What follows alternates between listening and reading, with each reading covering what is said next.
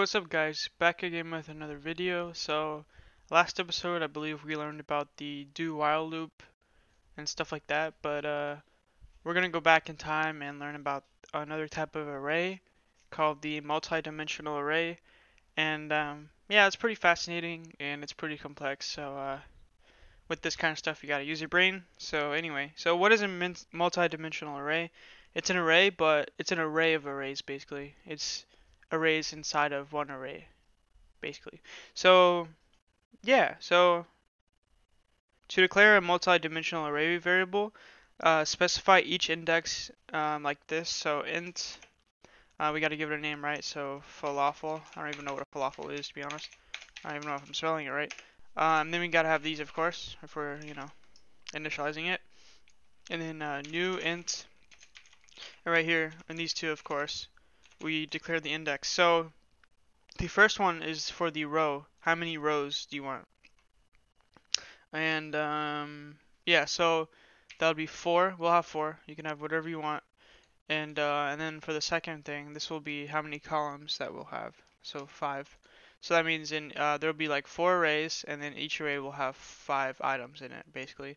And all of this will be one array, basically, because it's an array of arrays. So this can be pretty confusing if you don't know exactly what this will look like. But if we want to print this out, we can, run a certain program. Let's try. Well, first we'll just print out, one little element of it. So if you want to target a specific element of this, we can do, let's say we want like second row and the third item. So second row, would be 1 because it's 0 based, and then third item would be 2. So 1, 2. And if we print that out, we should get 0 because if you're initializing something and you don't give it some default values, it'll just set it to 0 when you're making an array, of course. So that's good. We get 0. And let's test this out further by setting this to equal something. So we'll set it to equals 56. And so we'll print this back out. And we should get 56, which is good. Now we have 56. So anyway, let's go ahead and print out the whole array. So to do that, we can have a for loop here. And so yeah, we're going to have a variable. So this one, we'll call this I. The first index, we'll call that I. So for int I equals 0. And then I is less than, and we choose how many are in there. So we have 4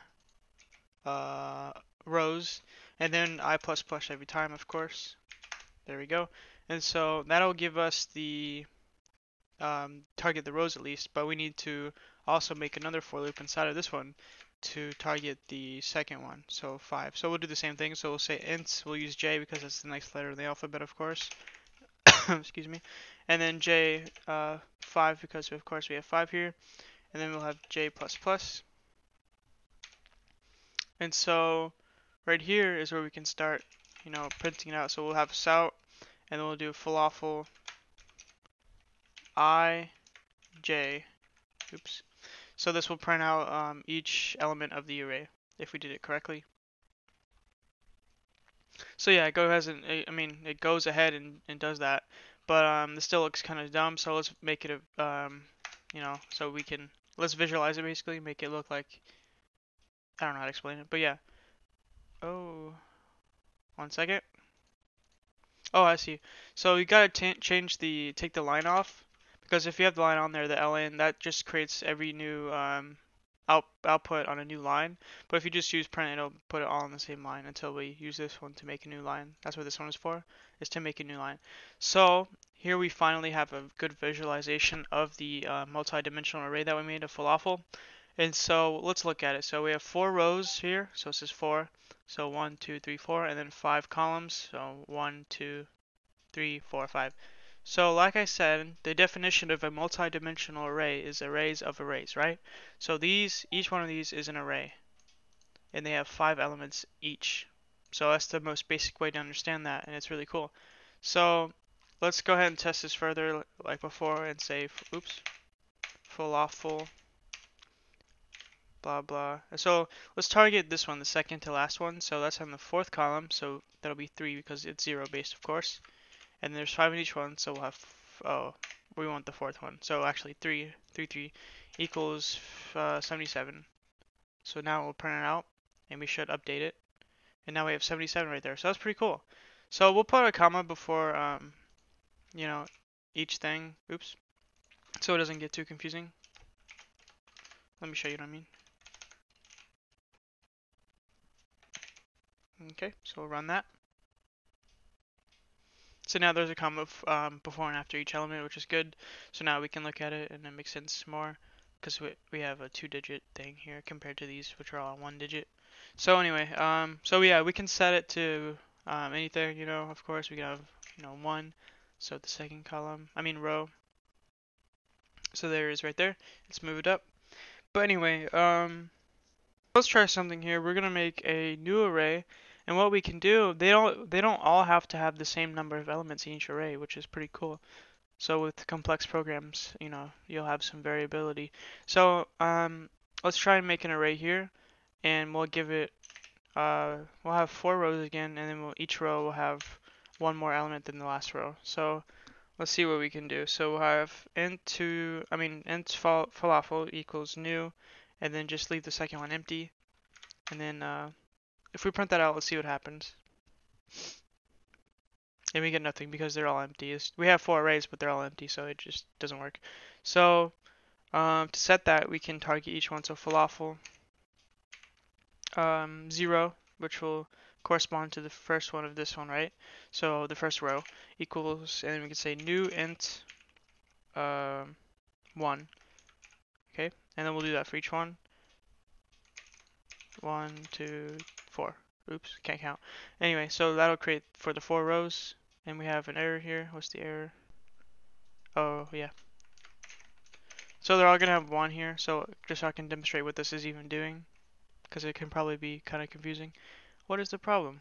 Oh, maybe it's these, we don't have them set to the right, you know, numbers now.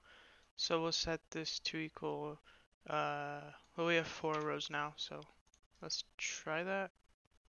Or no, we have, sorry, this is a little confusing.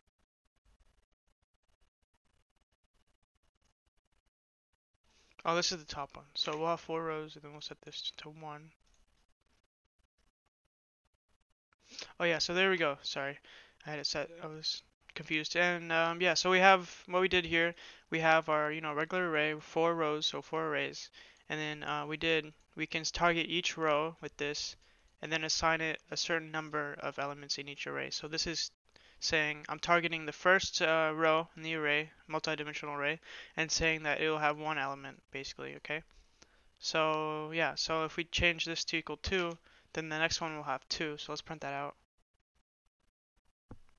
So it actually doesn't work because this doesn't work for, you know, like there's multiple things in this one, so this is only going up 1 basically. So let's try doing 2, and it might not work because it's because the first one has 1 and then other ones have 1 and this one has 2, so like it'll just run out. It doesn't hardly make sense, but so we're gonna have to change something for this to be able to work, right? So if we want to fix this, we have to what we're trying to do here is increase these all, you know, up 1 every time. So let's go ahead and do that, and then just run it again. Of course, we get the error, right? Because I have this set to the wrong number. Oopsies. So there should be 1, right? So that we get that. But if we want to fix it, we set these good, and that's the first step, and then plus I. So what this will do, I is going up every time, right? So if you're adding 1 every time, add it to the value of, you know, how many there are. So it's a little confusing, but it makes sense. It's just this is how many rows there are, and it's adding, and you know, cool stuff, and blah blah blah. So this is how you do it. I'm not gonna explain this, of course, too much because it hurts my brain too. But anyway, you get the point. You can have a multi-dimensional array with, you know, a certain amount of arrays in it, or rows, and then each array can have a different amount of elements inside of it. So that's the main point. You don't really have to understand this. I mean, you do if you want to print it out like I did, but the main point is that. So anyway, if we move on, we can actually create 3D arrays. This would be a 2D array, 2-dimensional, but this will be a 3D array, which is a multi-dimensional, 3-dimensional array, basically. So let's just get rid of all this. We don't need this anymore. And so we'll have 3 now. We're just adding that many. And this what this will be it's an array of multi-dimensional arrays. That's what it'll be. So it just gets even more complex from there. So let's go ahead and declare this. So we'll have 3, 4, 5. So let's try to figure out what this means. If it's an array of multi-dimensional arrays, that should mean that there are going to be 3 multi-dimensional arrays. Each one will have 4 rows, and each one will have 5 elements. That's exactly what that means. So let's go ahead and print this out like we did before. So we'll have 4, and we'll say int I is equal to 1 or 0, and then int I is less than 3, right? And then because we want it to go cycle to up to 3, and then I plus plus, actually to 2, but yeah, it's only going to go to 2 because, the way this works, we're going to learn about that. And that's exactly what we want because, it's 0 based anyway. So there we go, we got that. And so inside of that, we're going to have these two also. So yeah, so we'll have another array. So 4 int j equals 0. J is smaller than 4. J plus plus. And then we'll have another one for int IJK, I believe is the next. Sorry, I don't know what that noise was. I was just trying to do the alphabet in my head and I failed really hard. So yeah, I'm smart. So now we can do sout print, just print, remember, and then what's it called? We want each one. So falafel. Falafel. There we go. So I, J, K, and this should work. But of course, we have to do that thing where we have to clear it every time. So if we just put here sout to make a new line, and here to make a new line. So let's go ahead and try that. So there we go. It actually works. So we have 3 multi-dimensional arrays. That's good because that's exactly what we wanted, right? So let's change this to like 6. So we can confirm that this is exactly what I say it is. So we still have 3. Why is that? Because we didn't change this up to 3. So if we change this to 6 also, it should work from there. So yeah, now we have 6. 1, 2, 3, 4, 5, 6. And yeah. So and then we have, and then we have 4 rows for each one because we have 4 here as the target, and then each one has 5 elements. Each array has 5 elements. So if we set it to 70, nope, didn't work. That's because we didn't change this one. So put that to 70. Let's see if it works. And yeah, it does work. So it's pretty crazy. So yeah, I mean, just play around with that.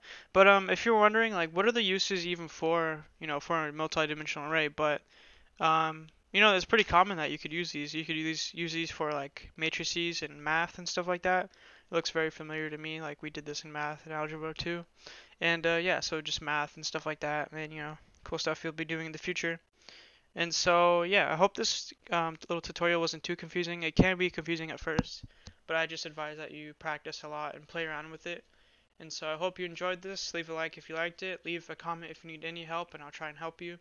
And leave a like, I said, I think already, and subscribe. Peace.